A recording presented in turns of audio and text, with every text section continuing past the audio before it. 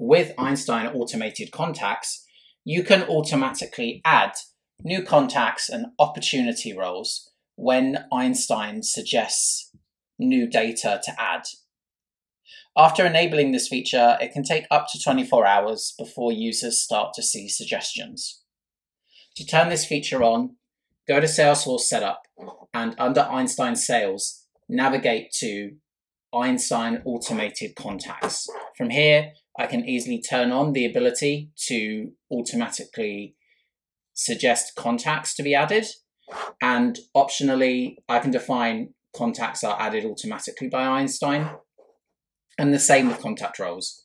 I can define whether to suggest contact roles to users or automatically add them to the system. Thanks for tuning in.